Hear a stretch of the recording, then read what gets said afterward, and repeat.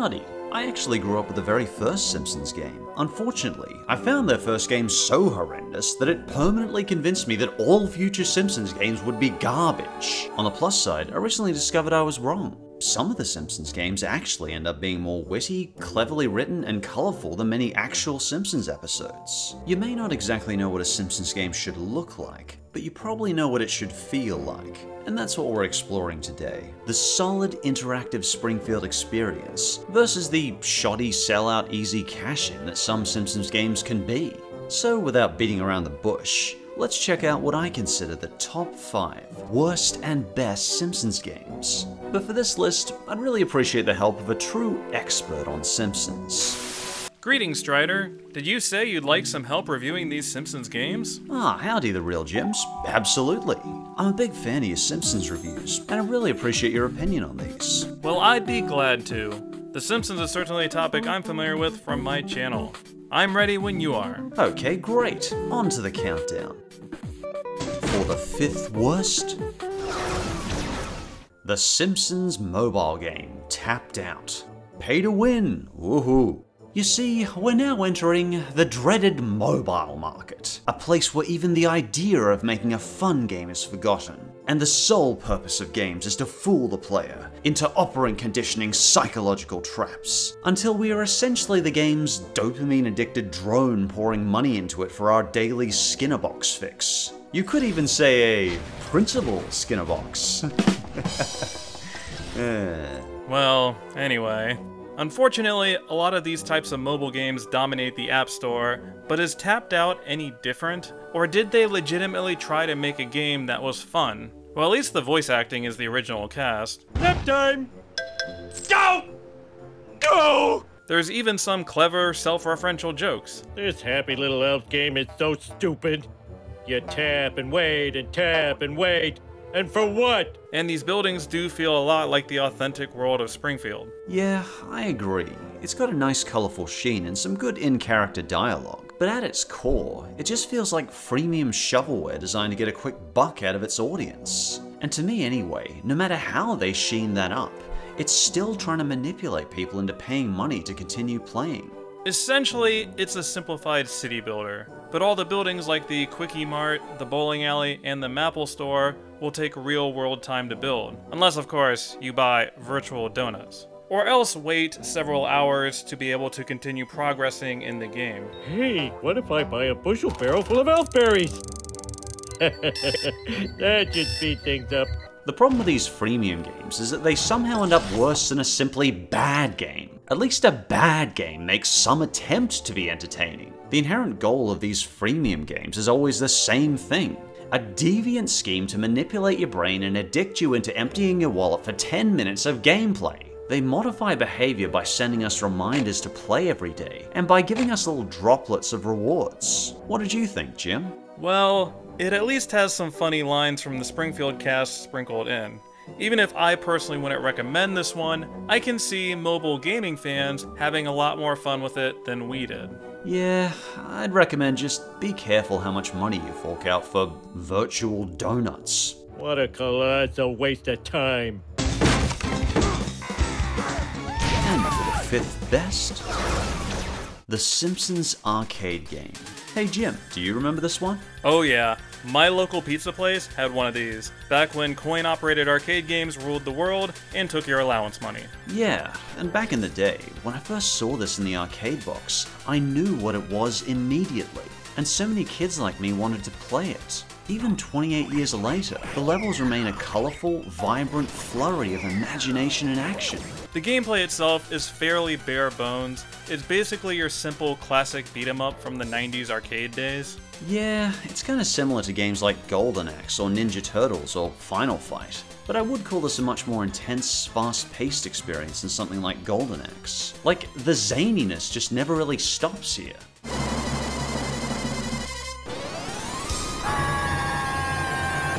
Homer, Marge, Bart, and Lisa basically have to punch their way through the various locations. Places like downtown Springfield, Moe's Tavern, or even the forest they visited in Call of the Simpsons in Season 1. Maggie was kidnapped by Smithers during a diamond theft. So the family brawls their way through waves of schmucks, mostly dressed in purple suits for some reason. We mentioned this one early because some people may find the old school beat 'em up gameplay repetitive, and you'll probably cruise through it within an hour, especially if you pick Bart like I always do. Gotta love that skateboard attack. But even if it's short, the Simpsons arcade game is one high-energy, intense hour. While it might be a bit of a tedious solo experience, I think it can make for a great co-op party game, and a fun novelty for a few friends. And for the fourth worst, Bart vs. the Space Mutants. This game. Sounds like you remember this one well, Strider. Dang right I do. Long ago, when I first saw the Simpsons arcade game, my 6-year-old brain thought, wow, I want that experience on my Master System. Oh, this one has Bart on the front. He's my favorite character. He's such a rebel. So literally 2 weeks after the dreaded Fantasia game, I rented Bart vs. the Space Mutants. What I got was something that wasn't just boring, it was treacherously, painfully unforgiving. The difficulty on this thing is so racked up that I actually got even less far than the Fantasia game. Not only did I not get past the first level, but I didn't even get past the second screen. Even without the insane difficulty curve, one of the big problems is the controls are blocky and unresponsive.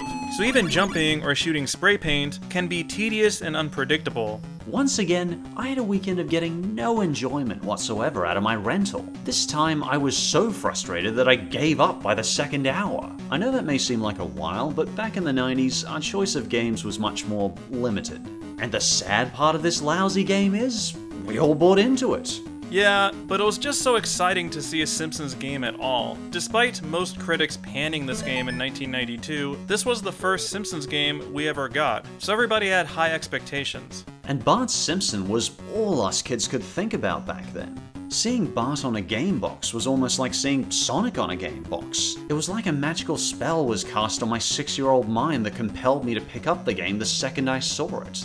And now that I think about it, maybe this horrible Simpsons game experience was the reason it took me 20 years to ever pick up a Simpsons game again. Spray paint is limited, the puzzles can be vague, you have a health bar of 2, and enemies are constantly rampaging towards you. You play as Bart, who is apparently the only one who knows aliens are invading the planet. In the first level, the aliens apparently need these random bits of purple junk for their doomsday device. So you have to spray paint anything that's purple to a different color to stop their plans. Huh. Why'd they choose purple? I don't know. I guess it's one of those unsolved Simpsons mysteries. You should see level 2 where you have to collect hats. It's also very confusing and arbitrary. Well, either way, Bart vs. Space Mutants was a really frustrating way for the Simpsons to start their game series. Cool, man. And for the fourth best, The Simpsons Road Rage. As we stepped into the PlayStation 2 graphics, The Simpsons was suddenly giving us full 3D worlds of Springfield.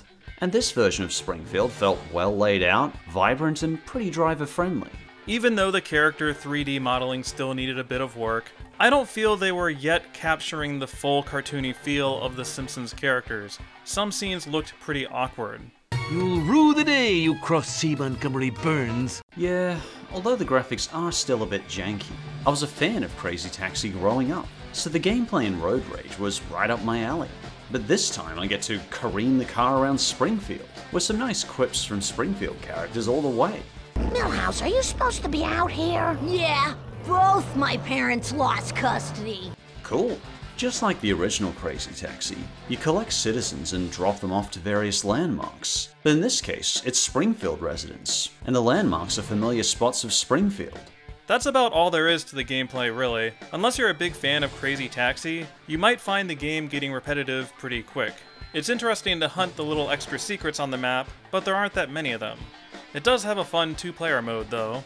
Yeah, the original Crazy Taxi never had a multiplayer mode, and having the option of a friend to compete with was a nice bonus. But overall, the challenging, if predictable gameplay, combined with the various quips and lines from Springfield residents, made it a short-term but fun experience for me. It's certainly more quirky and intriguing than a lot of other Simpsons games. This was a simple but solid Simpsons driving game experience. Unfortunately, we were about to discover that Simpsons games could get a whole lot worse. The third worst Simpsons games. The Simpsons skateboarding. Jeepers, these early 2000s skateboard games just don't age well. I won't dwell too long on this one because all these tacky Tony Hawk ripoff games just kind of blend into one bland, grainy cement milkshake for me. To start with, the 3D graphics look like Frankenstein's uglier brother Myron, and even just the environments alone fail. Unlike Road Rage, the town of Springfield looks like a boxy, generic run-of-the-mill town with nothing unique about it. Even the trees look horrible, and the movement is incredibly unsatisfying and clunky. And if you even dare try a trick, the careening freight train of a skateboard we operate will inevitably slip out from under us. You probably won't want to play multiple characters either, because your character levels up their stats, and they don't transfer over. This can be very frustrating. Yeah, because the only way to make it slightly less likely Homer's face will be ground into the pavement repeatedly is to heavily level up his stats. You've probably seen the gameplay before in every other Tony Hawk ripoff. Collect the items and the letters while doing some tricks. That's about it. There's little else to say. The cast are pug-fugly to look at, the backgrounds are bland, and the characters sometimes can't physically perform tricks at all. Again, I would just say treat yourself to better and just play Tony Hawk 4 instead. Yeah! And for the third best Simpsons game, the Simpsons mobile arcade game. Now this is more a high-quality mobile game, and it doesn't feel like it's constantly trying to scam us either. It just feels like a fun, solid beat-em-up. Unlike the original arcade game, this one's a single player, but it's got a lot of clever in-jokes, a colorful presentation, and the sound effects take me right back to the episodes of the show. What the? No! The controls are comfortable enough to use, although I'm not a big fan of the iOS transparent buttons and joystick in general. They're pretty intuitive and non-intrusive enough here. A nice addition from the original arcade game is that you can now wield weapons. When enemies carry tasers or baseball bats, you can steal them, and this does add some variety to Homer's combat. Although the weaker enemies can get a bit repetitive, the 6 bosses are a big highlight, much like the original arcade game, and I was genuinely surprised at some of the faces Homer faces off against. I think the game's presentation is mainly what ties it all together. All the town's locations, sounds, and the characters certainly feel authentic to the show. Yeah, it certainly does capture the show's atmosphere. What do you say, Jim? Do you think you'd recommend this one? I think I would.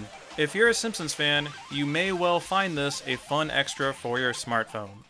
And for the second worst, Virtual Bart. Virtual Bart! Oh dear. Yeah, this game has a bit of a reputation for being abysmal. I was actually talking about Homer eating Bart as a corn dog, but yeah, the gameplay isn't great either. Ooh. Oh yeah, that game over scene caused a surprising amount of turned heads, though nowadays, cannibalism just seems to be a regular day for Homer. On a side note, you gotta do an extra seconds review on that episode sometime, man. Huh, maybe I'll give that one a full review for Halloween. Anyway, this is definitely among the most surreal, weird Simpsons games. Bart has volunteered for a virtual reality experiment, and we're basically just given a handful of really bizarre minigames. Bart might be a dinosaur in prehistoric times, biking through post-apocalyptic Springfield after nuclear disaster, or he might be an escaped pig from Krusty's pork factory. Weird. While I do like the variety on display here, the controls are again quite clunky and some levels can be impossibly difficult, though I would say the weirdness in itself is pretty intriguing, and it's an interesting enough novelty for a one-time play. While I don't recommend trying to actually win Virtual Bart, you might at least get a kick out of trying some of these quirky but interesting enough minigames. Yeah, Virtual Bart is probably worth it for the one-time novelty. And I think the second best Simpsons game is The Simpsons game. Aha! Now we're onto something more polished and clever, with very self-aware humor too. The weird part is, this is probably among the best Simpsons episodes I've seen in years, despite being a game. It's got a lot of clever, lively dialogue from Simpsons characters and a wide variety of creative stories. Who's number one? We're number one, that's right! Oh, Homer, try to show a little dignity in victory. I agree. This EA game was actually released the same year as a Simpsons movie, and personally, I found the writing and story in this game much funnier than what I felt was a very lackluster movie. We finally made this video game safe for children. I proclaim an end to video game violence. Many modern episodes just don't seem to get this much effort and thought into the writing. There's a lot of satirical, self-aware humor on display here. In fact, every level is like a new episode. I summon wonderful magical animal! Whether it be Homer revisiting the land of chocolate, Bartman Begins, Lisa saving the trees from lumberjacks, or even this out-of-the-blue Medal of Honor parody, aka Medal of Homer. What war is this? Don't they teach you anything in school? It's the Civil War, duh! One of my favorite levels was probably NeverQuest, which sees Homer and Marge setting off on a D&D world of hobbits to slay the dastardly Patty and Selma dragon. It doesn't go well for Patty and Selma. A bit like the South Park games, the Simpsons game is basically a parody of a video game, while also simultaneously managing to be an enjoyable game. It's mostly a 3D platformer, and all the levels and scenery certainly feel within the spirit of The Simpsons. There's a good 15 levels, and each one feels like a new episode, many in a new setting. It starts with Bart finding the Simpsons game manual, which apparently lets him start using superpowers, when he realizes he's in a game. Whoa! I'm in this game! I wonder what my moves are. Jumping, floating. Oh man, I gotta try this! Yes, I agree. The fourth wall is completely broken to pieces here. And much of the game is each Simpsons family member going on their quests using their own unique game superpowers. Bart turns into Bartman, Homer turns into a ball for some reason, while Marge uses a megaphone to form mobs, and Lisa can actually employ the Buddha's hand to throw stuff at enemies. Once again, bosses are a real highlight too. Each one is just as outrageous as the last. They can include the Lard Lad donut statue coming to life, an anime-style Pokemon parody, and Matt Groening, who summons Bender and Zoidberg. Yeah, I guess that checks out. The Simpsons game is really something special in the Simpsons game library. This is much more like an interactive set of Simpsons TV episodes than ever before. This is actually one I'd recommend to just about any Simpsons fan. I would too. Bart, Dad, you just vanquished your own creator. The philosophical implications would make Eugene Ionesco's head spin. And furthermore, kick him! And the #1 worst Simpsons game is The Simpsons Wrestling.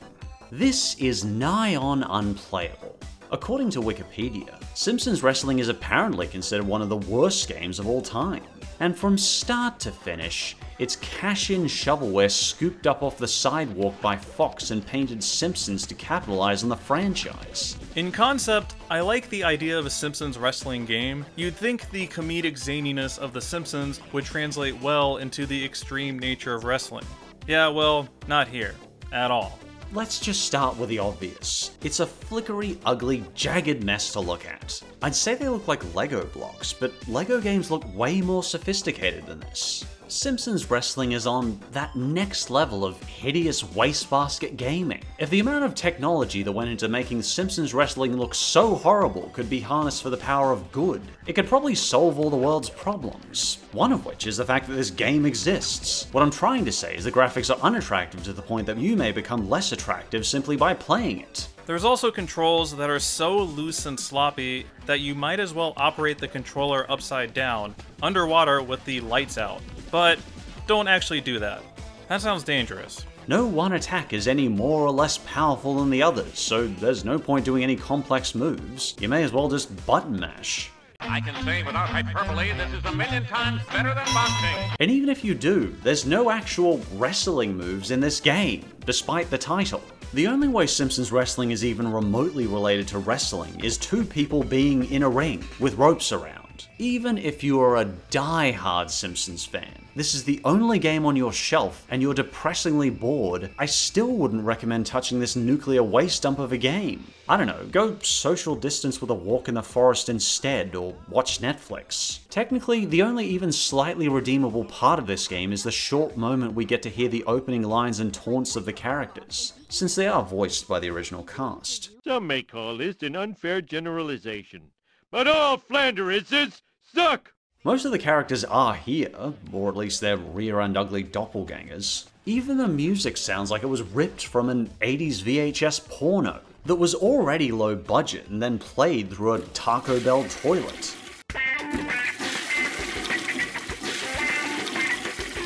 This game must have been a rush production nightmare, and I pity the code monkeys who had to deal with this passionless cash grab. Personally, I think The Simpsons Wrestling is easily the #1 worst Simpsons game. I'm a diddly-erdler. Hey, I can live with that. And I think the #1 best Simpsons game is Simpsons Hit and Run. Have you ever wondered what GTA would be like in Springfield?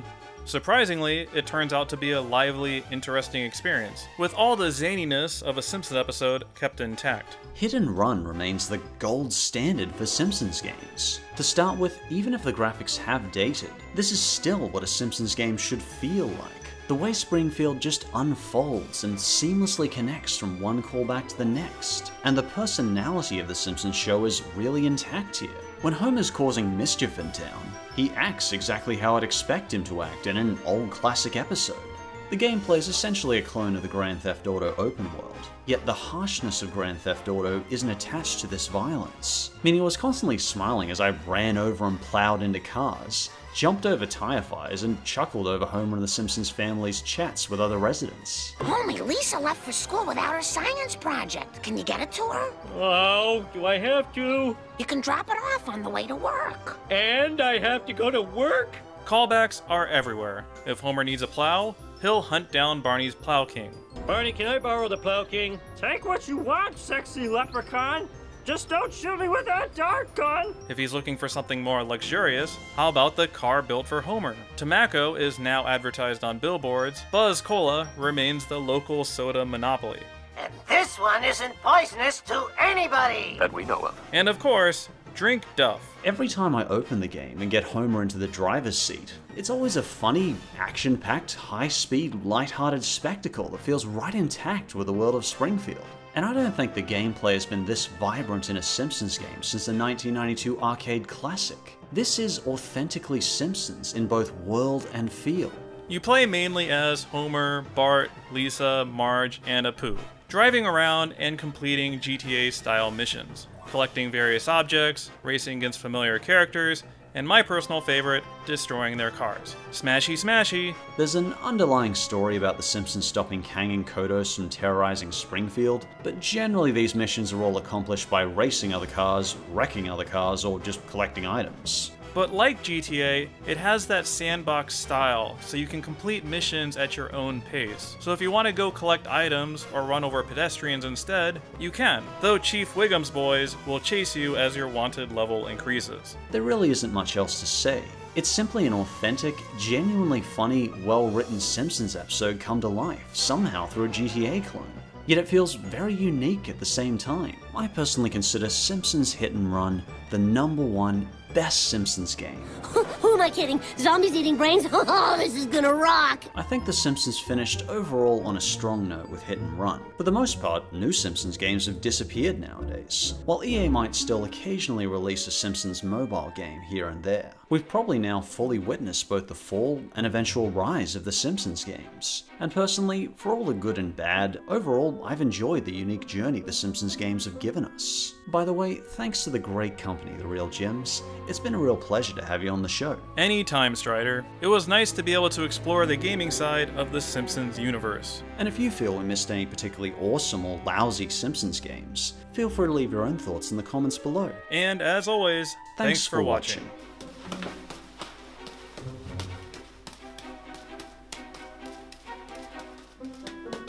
Ow.